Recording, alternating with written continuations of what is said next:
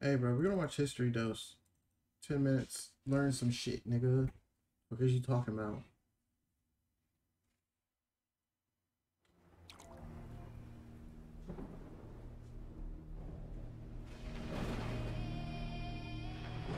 Medieval chronicles Hold on. claim terrible storms and fire-breathing dragons appeared over the British land of Northumbria in the spring of 793. These being the hellish harbingers of the Dang, we even hear the 1,000 here? God damn.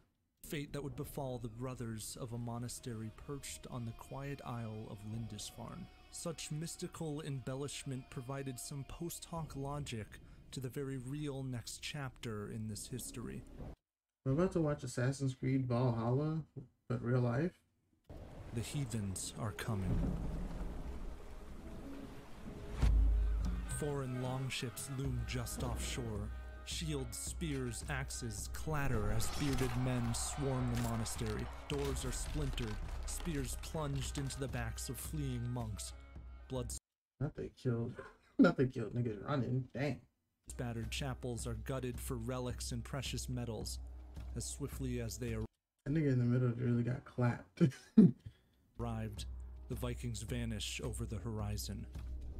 Medieval chroniclers believe this is a punishment from God, an attack on Christianity itself by bloodthirsty pagans.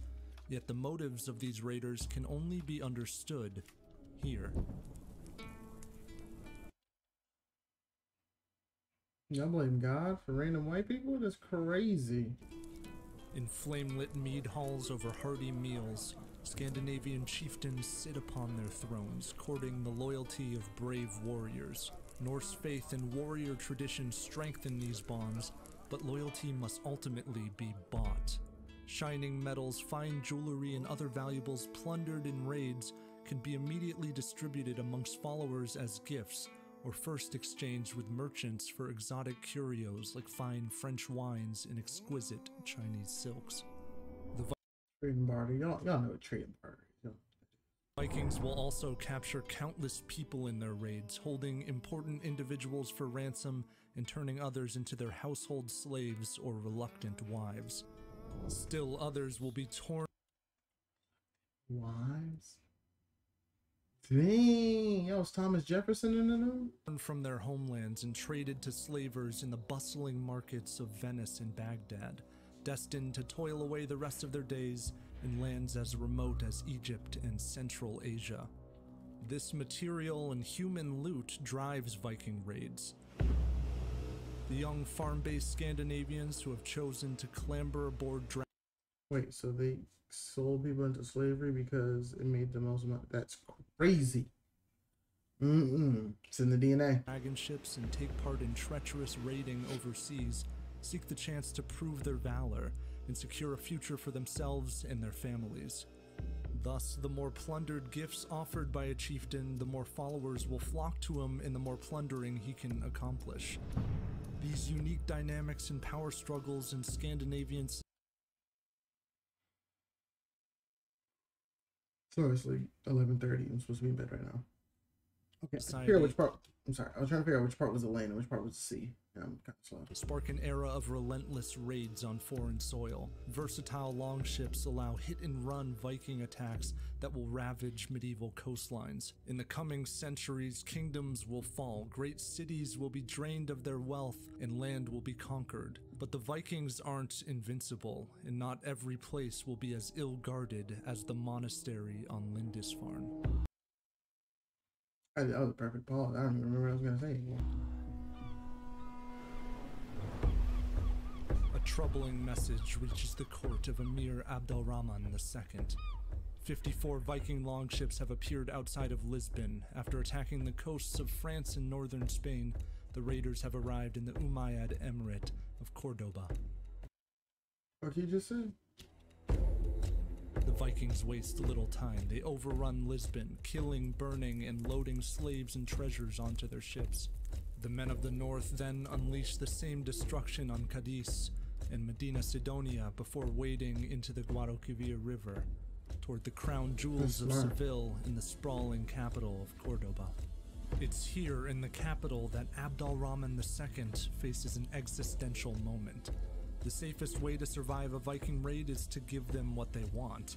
In the wake of the devastating Viking occupation of Paris, the Frankish King Charles the Bald will bequeath 6,000 pounds of silver and gold before the invaders leave.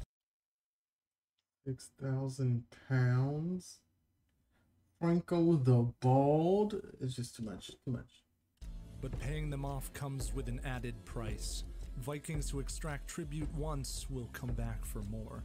Many Irish, English, and the Sami of northern Scandinavia will cough up enormous annual tributes in exchange for peace. Abdalrahman II decides he will call on local Muslim chieftains, old rivals and uneasy allies, to band together and drive off the common enemy. But the Vikings They clapped him. You can say it, white man. They clapped him. have moved with vicious haste. They break into Seville and overwhelm its defenses. Traumatized survivors flee into the mountains, while the invaders launch fire arrows at mosques and pillage the city for another week. Each day, the Scandinavian raiders carry off loot, and reinforcements arrive from their ships.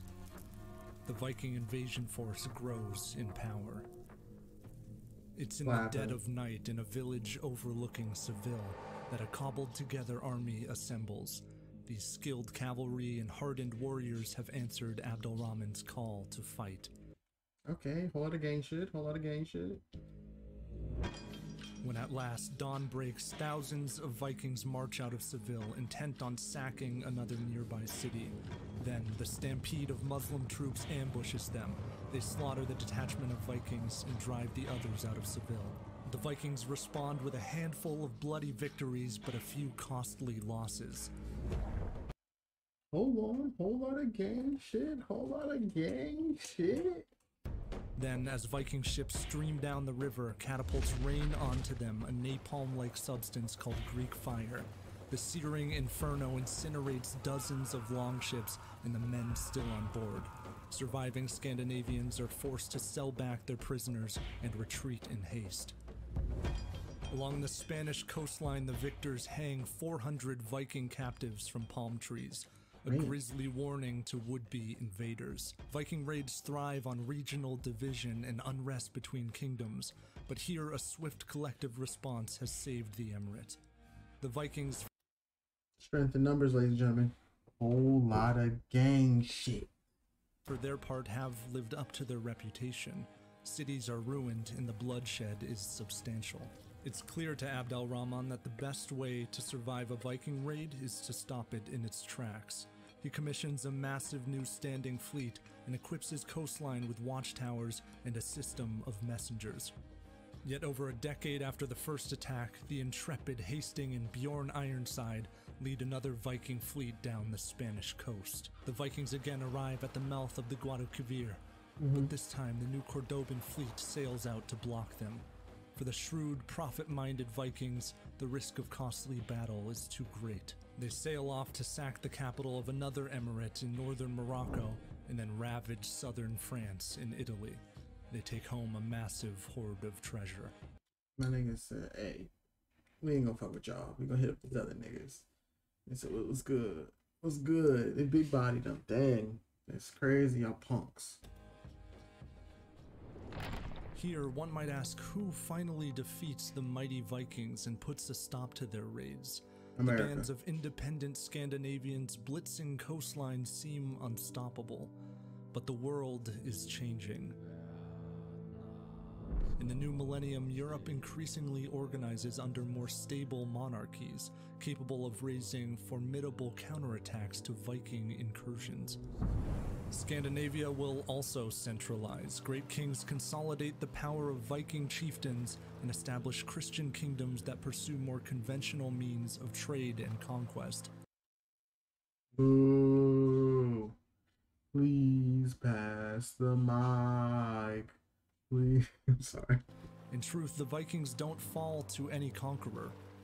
They evolve.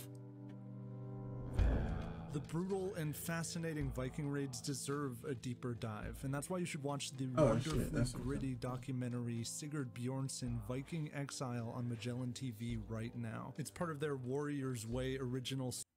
I thought they was promoting their own shows. I'd be like, ain't no way y'all did me like that. I don't know why I watched this shit. It was hella entertaining though. Hella entertaining.